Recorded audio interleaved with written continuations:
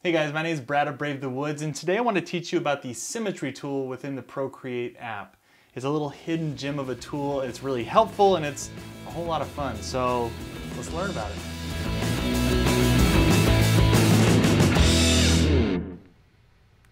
All right, first things first, let's figure out where the Symmetry tool lives because it feels like it's a little buried within the Procreate app.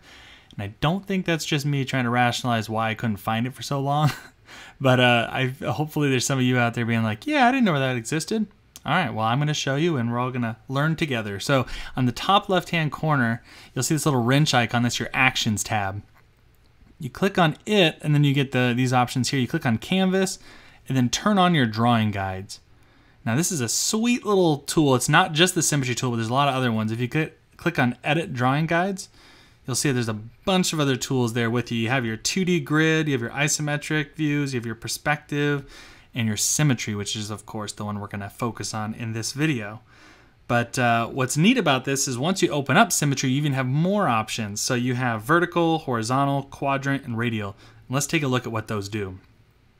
Oh, but first, you see this little line up here? It looks like a decorative little branded element for Procreate. It's actually a functional color slide. So you go and move that around and you'll be able to change the color of your guides. So if you have a light background, you can put the dark one on and vice versa. Let's do blue. Done. Oh, I want to start on a different one. I don't want to do this one first. Let's start vertical first. We'll go down left to right. So on the vertical one, this is what it looks like. It's going to mirror it from left to right or right to left, whatever. Whatever side you do, it's going to mirror it. And so let's draw like a little leaf. It's not a maple leaf. What is this? Oak leaf? Maybe an oak tree? I may get a lot of people who are very specific about their leaves. You know, let me know in the comments what kind of leaf this is. I feel like it's my guess is oak. I'm going to stick with oak. And then what's really cool, all of a sudden, you know, you see how it's mirrored here. You can make this little thing real quick. And there you go. You have an instant leaf, it feels like. You had to do half the work, which is super, super cool. And you look over at your layers, you can see that it says assisted, meaning it's doing an assisted drawing, whether that's perspective or whatever it is. We know that we're on symmetry. You can turn that off at any point. You just tap on it, turn it back on, turn it off. And if you turn it off, it still keeps those settings saved. So if I wanted to add like a cool little border to this, just on one side, like a little line work on the side, it's obviously not going to keep that symmetry going until I hit back on the drawing assist. And then if I did it on this side, you'll see it pop up again. But yeah, that's pretty straightforward. Or the other way you can do that too is just add another layer and it won't copy that unless you slid this over and hit duplicate. So we're just going to be able to use this and on a whole different layer and you can do whatever else you want. Okay, I'm going to clear this. Oh, should I clear it or delete it? I'll just delete it. And we'll start this one over. So, okay, let's see. Now we have if we go back to our edit drawing guide, you can move that back to horizontal. And then you can see, let's draw a fish. This might be a really ugly fish. There's not too many super symmetrical fishes out there, I don't feel like. What about at least any real good looking ones? Am I wrong? I feel like a flounder. Those are pretty ugly fishes though. So let's do that. Okay. So you fill this guy up and then you can quickly add some fins, some gills, some little things back there. And then if I wanted to add anything else like eyes and all that fun stuff, if it's a flounder, I guess I'd have funky eyes like that. But this is not. So again, I can change that to take off the drawing assist, or I can add another layer. I can add this, what is this, a dorsal fin? Top fin, the big fin. And then his eyeball, little smiley face, he's a happy fish. Some scales. So some of that stuff you want asymmetrical, so you can turn that on and off, which is really helpful. Okay, so those are pretty straightforward. And then it gets even more fun. The more sections you bust out, the more intricate the design looks immediately when you make a mark, which I love. So you go to quadrant. So some of you out there are going to want to use this for drawing like flowers or mandalas or other types of cool things. Maybe snowflakes. This one I actually thought was kind of fun because you can do fancy labels, which is kind of cool. Things that would take you a little while to draw or you'd have to reflect and mirror. You can drag your color and drop it in. And if you want to get even and if you want to get even more intricate, it doesn't take that long just to add another line in here. Add that little inline, and then if you want to look how quickly you can add little details. Super cool. Oh, that's kind of ugly right there, but doesn't matter. Pretty neat, huh? You can add another line in there.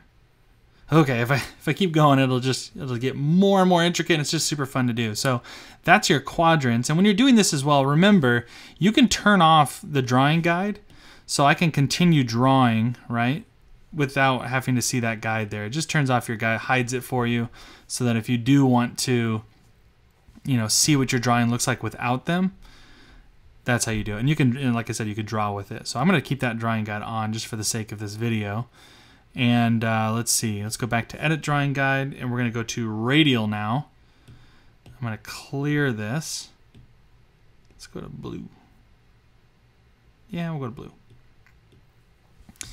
And then we can do things on this one. So there's even more. Look at this. There's even more lines. So it gets real crazy, real fast, real detailed and complex, which is a lot of fun. So you can do things like a fun snowflake, probably, huh? Probably do a quick snowflake. Well, that's kind of cool. It already doubled it. And then we can add some little bits there. It's pretty cool looking. Wait, let's do that. Yeah, so you can do really fun. I also thought you can do a really mean, quick spider web. Who doesn't want to do a spider web faster than you typically do it? Pretty cool. But yeah, I could play around with this forever, but I just wanted to show you that there's all these different options. And the one thing here on all these, actually, you have like rotational symmetry. So if I clear this, let's go on your Edit Drawing Guide. You also have this little button here, rotational symmetry, that I thought was pretty cool. Oh, let me turn that back. I think I hit that color. Yeah. Let's go grab another color. Let's do like a green color. So now when I'm drawing here, look at that. It only draws it on one side. It doesn't reflect it between the two. So I'll draw it really quick before I show you any more. You see how it's all directional? So it'll rotate it that way. Now, if I was to turn that rotational symmetry off, if I do that same arrow, you'll see it starts reflecting between those. So that gets turned off when you do the other way, and it kind of gives you some really different fun results. So now you can do more of like a, so that's with the rotational symmetry off, but let's turn it back on and watch what it does now. You can do some cool spiral patterns, but yeah, that yields some pretty cool results that you can sit there and play with for hours, I feel like. As for a really practical application of this tool in an illustration setting for myself, I used it on this tiger just to save me so much time. It was a lot easier than I thought it was going to be.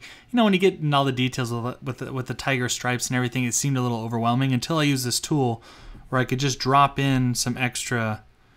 I could drop in all the tiger's marks and not have to stress out about getting it perfect on the other side as well, or splitting the image and then mirroring it afterwards. Just doing it while I was illustrating helped me see ahead of time like how this was going to turn out, and made my process that much quicker. Add some extra stripes up here.